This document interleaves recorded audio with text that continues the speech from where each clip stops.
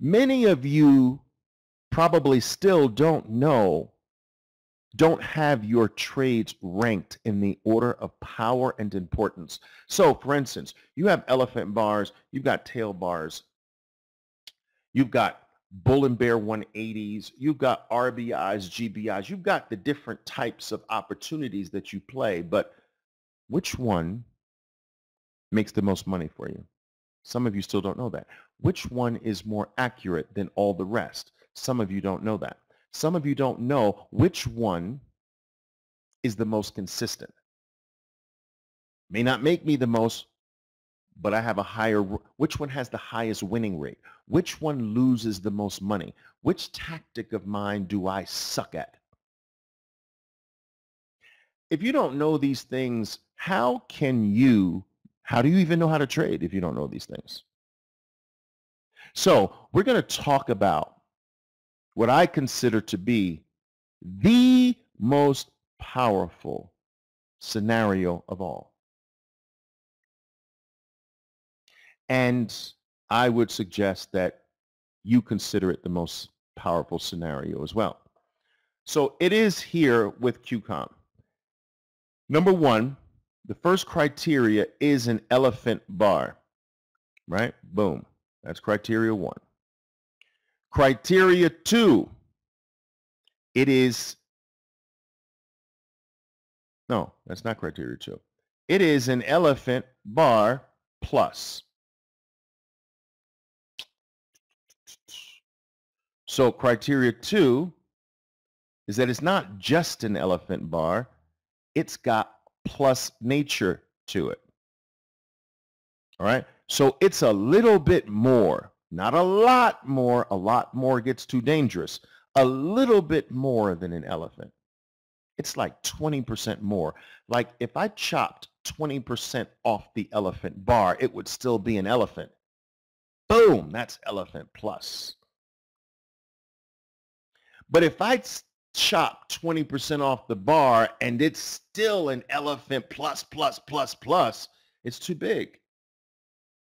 I'm talking about a bar where if I took 1/5 away, if I took 20% away, it's a nice, good, normal elephant. All right? And that's what you have here. If you were to take 20% of this bar away, it's still a nice, good elephant. It's not still a super elephant. Like I took 20% and it's still a super duper elephant. No, that's too big. So let's go over the criteria again. One, elephant bar.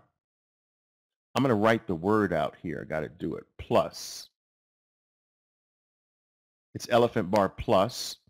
Item number 3 is that it's clearing. I guess in Spanish you'd say eliminando, right? Clearing. I spelled that wrong. All right, so 1, elephant. 2, it's plus. 3, it's clearing. 4, the criteria. 4, it's originating from a support area. So it's originating from some type of support, or some type of support is right under it.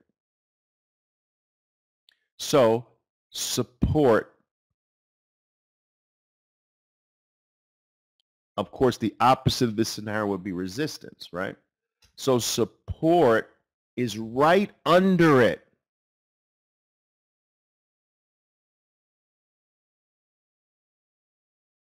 It's either originating from support or support is right under it.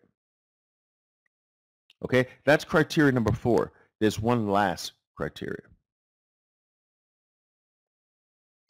5. Running out of space here, but let's do 5 down here. The left is clear. Meaning the immediate left is clear. Now, if you have a clearing event, you're going to automatically get 5 for the most part. What do I mean by the immediate left is clear? There's nothing to the immediate left obstructing it. You have to go back to get something. But 5 is almost a given if you're dealing with clearing. All right? There's nothing like right here, meaning look, there's nothing right here that it has to contend with. So this is a beautiful bar, but right to the left of it is something in its face. To the immediate left, I mean, you can always go back far enough to find something, but to the immediate left, there's not much. Okay? Now,